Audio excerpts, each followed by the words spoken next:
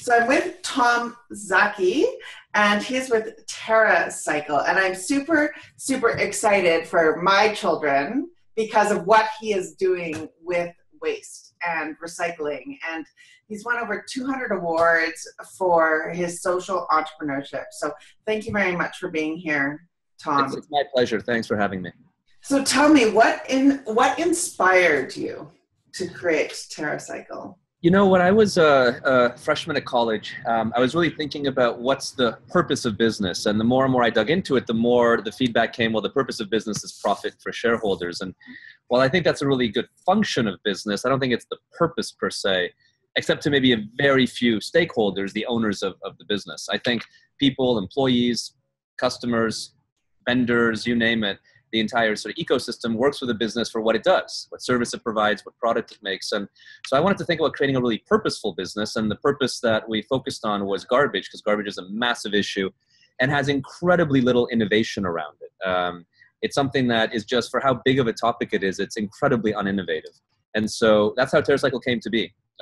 We started, the idea came up 15 years ago. We have our first revenue 13 years ago. And since then, we've been straight growth every year since those beginnings. Awesome. And when you reflect back on your career, Tom, what would you say has been your biggest career learning? You know, I think one of the biggest learnings for me has been this idea that you have to stay true to your core. Our core is waste. But it's very important to be open to evolution around that in very dramatic ways, and not to get too stuck.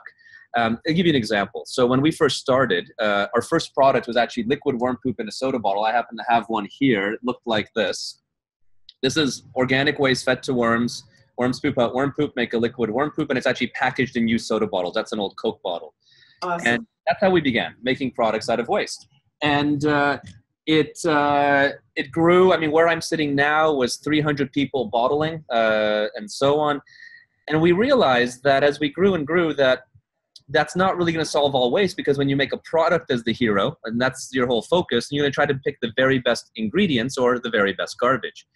And so we shifted and completely rejigged our model about 5 years into our business to be more focusing on the waste as the hero. So the first model began with, what do we want to make, and then what type of garbage can we make it from? That's the product, the hero. Now and for the past 10 years, the garbage is the hero, where it's what type of garbage needs to be collected and recycled, and then how can we turn that into something?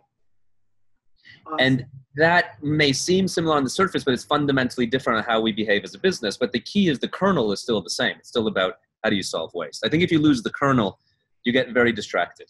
And it just sort of goes all over the place.